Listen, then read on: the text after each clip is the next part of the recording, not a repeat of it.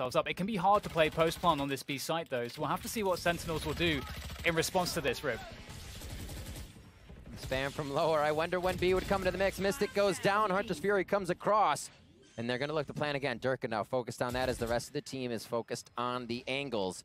And a nice hold from Magnum. He's in mid. They're kind of trying to organize how they want to play this. Because 2 members of Sentinels are on each side of B. Yeah, the A-Link, C-Link split through to the sites. Fnatic playing quite a few players on the sites. This actually might be quite helpful for Fnatic's chances to hold this. Here comes the first swing. There's no trade, though, at all. Well, eventually Tenz will find it. In fact, he gets Boaster as well up on top of the structure. We'll see what else Tenz can find here as he looms above. Ever dangerous. Doma takes down absolutely everybody except Tenz. Can he find him? No. Tenz from above, able to take down Doma, the last player standing. And that's the defuse in, well, I was going to say in the nick of time. In fact, there was plenty of time there for Tenz. And that's a 3-2 finish.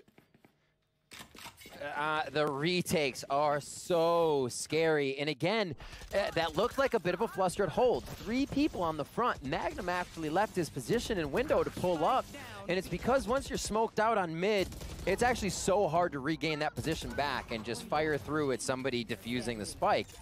So here, it gets really clustered inside B, even with the forward plant, right? Even with the plant for someone in window, Fnatic weren't playing for that. And it seems like they're getting sorted now by Sentinel.